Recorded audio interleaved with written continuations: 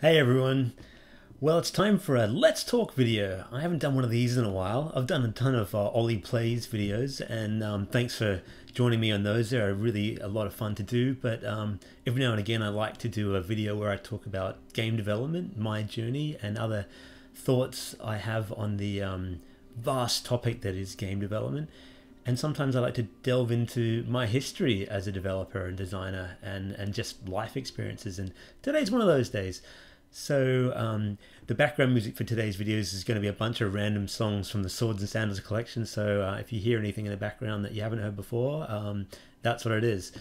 It's quite, the volume's low, so it's not too distracting. All right, so what I want to talk to you today about is a game that never was. Or in fact, a game that would become Swords and Sandals V. But in this version, it was much, much more ambitious. For what I want to tell you today about is Swords and Sandals World, which was going to be the Swords and Sandals casual MMO. I had been planning an online version of Swords and Sandals where you and friends could interact in a gladiator arena and have adventures together. This first came out in 2009, about a year and a half or so after the release of Swords and Sandals 4. Swords and Sandals 4 was received modestly. Some people loved it, some people didn't love it. And I'd been sort of moved on to other projects in the company, and it was decided that perhaps let's give it another go and build a Swords and Sandals that really might have some longevity and recapture the early glory of the series.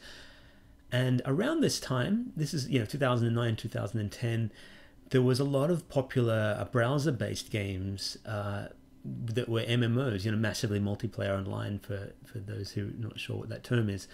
And games like Club Penguin and Adventure Quest and Dragon World, I think was another one, were all very popular games where people could log in to instances of the game and have adventures and see other characters in the game and interact with them and that kind of thing. And these sites were getting huge bits of traffic, and I thought, why not Swords and Sandals? Why can't we do that? And so I sat down and wrote up a big design document and started doing some prep work on this game. And looking back, it was quite an interesting time to actually have that luxury to actually sit down and research something and prep it for quite a while before you even started it. In the end, the game was changed due to many different factors: the changing landscape, the rise of mobile, internal things at the company that were beyond my control. And it ended up becoming Swords and Sandals V, Grail of Antares, which is very much a single-player game and doesn't resemble the original vision at all. In its own right, quite a cool game, but wow, it would have been fun to have made this one. So that's all I have really, unfortunately, are fragments of the original game. Nothing playable, nothing even as a video. All I have is bits of artwork and a design document that is somehow kind of slightly corrupted, and I can read fragments of it. So it's almost like being an archaeologist and finding, the fragments of some lost work. So what I'm going to do is I'm just going to go through some of the screenshots and just talk through my vision for the game. Firstly, what I'm going to look at is the design document. I'm going to read out to you a bit of my original vision for it. So what we have here, 2009, the game was supposed to be a casual MMO RPG set in the Swords and Sandals universe, expand a version of Swords and Sandals, taking the basic concept of multiplayer fights and adding a world players can wander around and explore and interact with each other. You'll be able to join guilds, learn a profession, and participate in unique events during the year, seasonal festivities, etc. Built-in Flash, of course, like everything was, in using SmartFox Server, which was the multiplayer system we used for Swords and Sandals 3, which infamously fell over, and we lost all the people playing it at the time. So that was, not the best idea. If the first phase of the game is successful, the gates of the town will be unlocked, and the greater world of Brando will be available to the players, with many more quests, dungeon adventures, and so on. Building the game in a modular fashion will allow us to add content and roll it out continuously. I have a fairly extensive backstory, lore, and world to really build this into a massive game if the engine is done right. So this is a little pitch document that I basically wrote, and I'm going to show you it on this screen here for those who are curious. Let's see if that works. Yeah, so this is what I've just been reading to you. That's the development team and basically the flow of the game, achievements, some technical specs. I'd kind of base it very largely in part on Adventure Quest and also World of Warcraft, which was, you know, way more than I was going to be able to build, but I did like some of the concepts from it. Things about the inventory panel, combat, 2 versus 2, 3 versus 3, 4 versus 4, solo versus monsters, teams versus monsters, teams versus teams. There were a bunch of screens in the world. So the starting area of the game, Fetor, is the capital city of Brandor and home to the Great Colosseum. Inspired by ancient Roman towns with Greek influence, but also spouting medieval cathedrals and Parasinian buildings, it's a mishmash of architectural and cultural styles. I'm going to show you some screenshots that I did of this, or basically early paint job, Microsoft Paint, pretty awful. Basically concept art, which I would then eventually give to an artist to pretty up, but at this version it was just me getting in my head. So we had a bunch of areas from the Colosseum, amphitheater, merchant quarter. There would be a city gates, a bridge out of town, crossroads, palace, cathedral, a mausoleum for the dead, the rich district, a pier, a lake, spirit caverns, whoa! And I started talking about what there was as a forum, and what the look and feel of these things.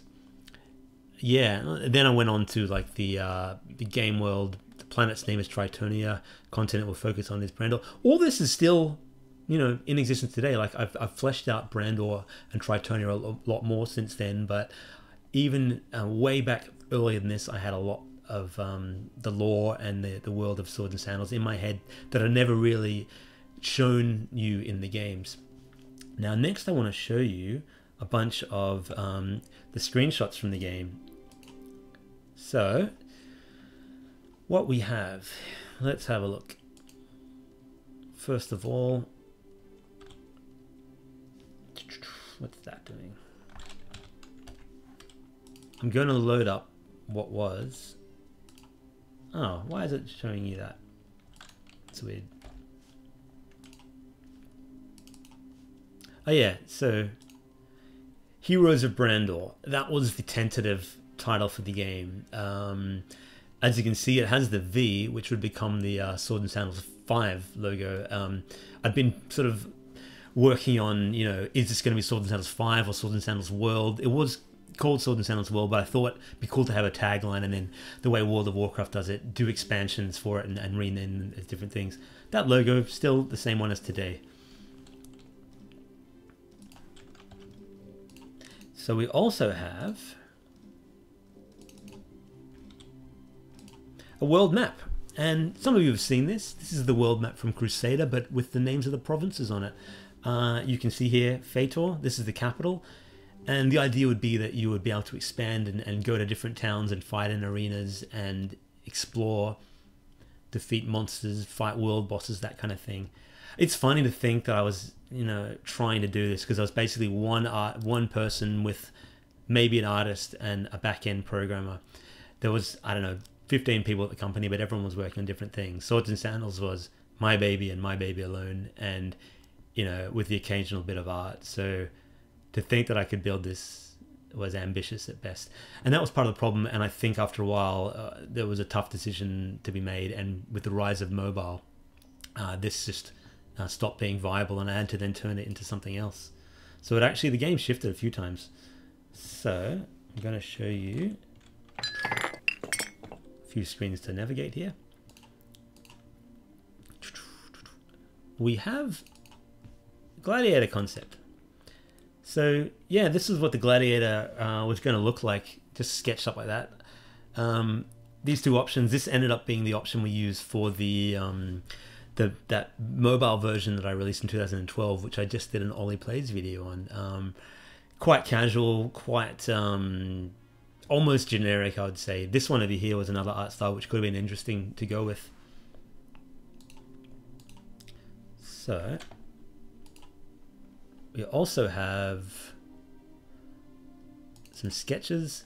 This was the original sketch of Sir Belgrave, who was going to be a gladiator trainer. A guy called Nathan Wong did that. He was a great graffiti artist who was working as a web designer, but was actually quite a talented artist. And I thought it'd be great to work with him, but it didn't end up happening. He did a few other bits of art, like for a character called Iron Hawk, who would be the ended up being the weapons keeper in Swords and Sandals V. And we also had, I think that was meant to be Arglax. And he is like a baboon. I don't know what the baboon was for. It's like, yeah, why not? Let's have, because we've got a lot of sort of animal men in the world of Swords and Sandals. So we also have, oh yeah, here's the stuff I wanted to show you. Maps. Oh, yeah, okay. Let's show you this. This was the conversation screen. You can see there, that's one of the Shadow Lords from Ultima, placeholder art. And the idea was that, you could chat to characters and have an Ultima style conversation, like, clad in heavy black robes and shrouded in shadow, this enigmatic figure towers above you. All you can make out beneath its hood are two cold but brightly blazing eyes that seem to gaze into your very soul. Mysterious Spectre says, "What's up, player?" Not much, man. Chilling, feck off. So obviously I wasn't taking that too seriously. But placeholder stuff, right? So the idea was, let's see if I can find, okay, here. So this was going to be like the gladiator shop area. Behind that wall were the shops. Here's two little gladiators actually punching on. That was like a ramp up, I think. This is what an example of the MS Paint style art that I used to do for the designs. You can see up here a World of Warcraft style energy and health bar, and down there would be your skills, and you can see right there is actually a cooldown in effect. I actually had this working to a point where you could walk around, point and click, and you could click on characters, talk with them, and fight with them. And they were all controlled by by the computer. But I did, in fact, have just the beginnings of the multiplayer stuff happening when I had to wrap it up. We have another example of that, and this is with a whole bunch of people, and that's the Iron Colossus. From Swords and Sandals Crusader, guarding the entrance to the mines. And here's a bunch of gladiators all moving around the mines, and they scaled, so they got a little bit bigger as you came closer, and they got smaller as you went further away. There'd be a map button, a couple of different attacks that the player had learned. This is quite a fun engine. I gotta say, I was really enjoying making it, and having that sort of, the real-time battle was quite different to the sort of usual Swords and Sandals turn-based stuff, and I wish I'd been able to keep up with it. So we also have, what's that?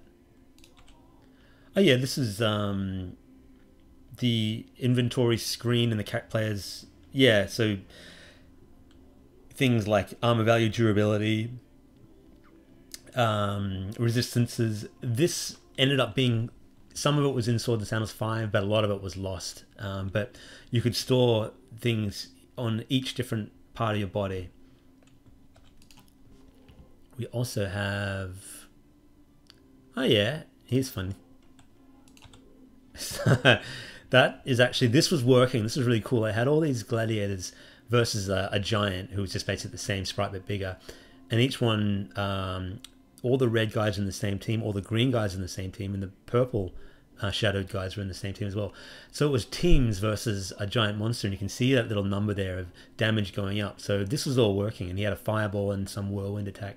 And it's cool because this giant walked around, and these guys all were competing to see which who could take him down the fastest. And this was a layout of the town. I'll zoom in on that a little bit. It's hard for you to see this, but you have a Colosseum here. You have the palace steps, a high bridge, palace entrance, throne room, your tower, the crypts, the temple, the exit entrance to the world, gladiators' quarters, baths, tunnel. There was like a beast amphitheater on the edge of a cliff, and a pit, a barracks, training grounds. So quite a complete gladiator ludus, basically.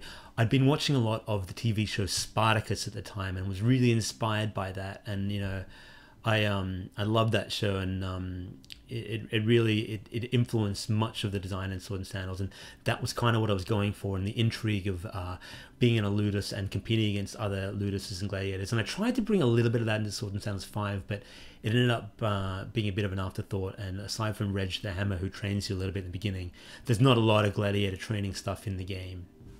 One day, though, maybe I will come back to that, because I think it is a pretty cool idea and hasn't been something that's been done that much of. So, what else have we got here? Oh yeah, here's a character with some armor and weapons on him. It's a weird sort of kind of hobbity looking character. In the end, looking back at this, I hate the big head, that sort of chibi look. I don't think it works well at all.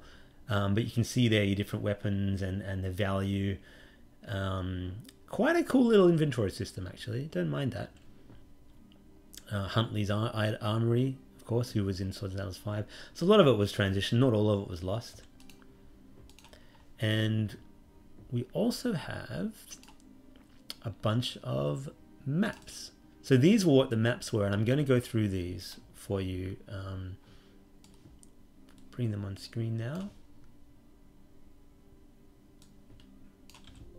Okay, so this was like going to be a temple almost, that you could, you know, pray to Sphericles. And there's Sphericles, the Titan in the background, the classic Titan.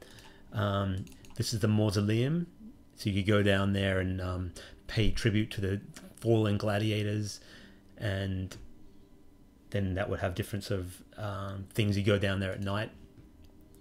We have the outside of the Colosseum, so you could, you know, perhaps you could talk to other gladiators out here, and maybe even bet on the matches, and there would be people hawking foods and you know, jugglers and that kind of thing.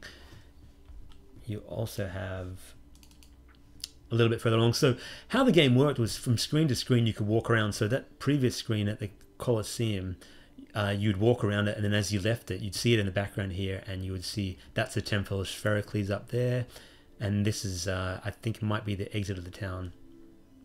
They had all this working too, you know, you could actually walk around from screen to screen, a little bit like how Adventure Quest does it, or even as far back as the Sierra games like King's Quest and so on. There's an obelisk, and that might be the entrance to the ludus there. Yeah, that's the exit. So you'd leave this part, and then you'd be in a different province, heading to, you know, Gallowstones or Dracondir or even Edengarth or somewhere like that. You know, famous places from around Brandor. Another one, this is the entrance to the Colosseum, which is kind of cool. I can always imagine, you know, the nervous gladiators walking up and this gate opening before they step out into the arena. You know, some of them wetting themselves in fear. This was a entrance to, I think, a monster pit. I think there was going to be monster dens that you could have monsters live in and feed them, and, you know, bigger monsters and smaller monsters, flying monsters there, even nautical monsters. Yeah, another area in the ludus where you could walk around. I hadn't planned all of them out. They had names, but I didn't know exactly what all of them were going to do. So that's I think this might be the sort of eating quarters. There's a lift that would go up and down, and some rooms for gladiators to talk in. Oh yeah, here's the mess hall. So that led down here, and gladiators could sit at tables and eat. And I'd planned to have sort of, you know, fights in here, and like almost brawls. There's like someone serving drinks in there, and you'd be able to sort of take on gladiators that had beaten you in the Colosseum earlier. You know, if you were unhappy about it, you could, you know, clock them in the back of the head with your tankard of beer. We also have, this was the the giant beast arena at the edge of the cliff. You can see the scale is immense as far as that's the doors, and your gladiator would be tiny. The beasts would be, you know, vast things on the edge there, and that's where everybody would watch the fights. And of course, you'd be able to push them off the cliff. Got to have that. There was a lift that went down to a pit where you would fight, you know, dragons and things that, you know, lived underground down here. So I'd set different arenas up of different sizes, you know. So we have, where am I? Oh yeah, so this was leading to that. When you went underground, you could go into some caves. Down this led to that pit, and this was to another mines area, I believe. And here's the mines that we showed earlier without all the other gladiators in it. Because the idea was you can, you know, craft things, and, you know, all those games had crafting and inventory items that you could, you know, farm out. Here would be your room to start with. Just a humble bed and a bookshelf, and, you know, a chamber pot and the lift going up and down, because it's a fantasy world, so, you know, it has some kind of technology like that. The baths, as all gladiators have, you know, where, you know, you have intrigue and politics, because a lot of these, you know, ancient worlds, so much of it was the politicking and the betrayals, like the Julius Caesar moments, that kind of thing. And I was always fascinated by that, and I added the baths in for that reason. You could actually swim too. It was kind of cool. I had a little swimming animation where it'd be in there and, you know, swimming forward like this, half in and out of the water. So as you can see, it did a lot of work just on, you know, prepping it. Another arena where you walk down, and I think this was like a team battles arena. This was a cell where you could chat to you know, prisoners and so on, interrogate them or free them, because I was planning on, you know, a story as well as just the sort of the, you know, the multiplayer stuff, because, you know, all MMOs need some kind of story. And this, as you can see here, has some finished artwork, which was ended up being from Swords and Sandals, the mobile one. Might have meant to be Swords and Sandals 3 actually, but that was a pit, as you can see, and I've just added a little staircase to it. And looks like deeper into the mines here, and I do remember programming this bit, so walking down and having someone stop you when you try to go any further, say, "Gladiator, go back to the ludus." So that's about all the artwork I have to show you from this game. In the end, I think it was probably too ambitious for the time I had and the resources I had. And also the world sort of started to move on from browser games.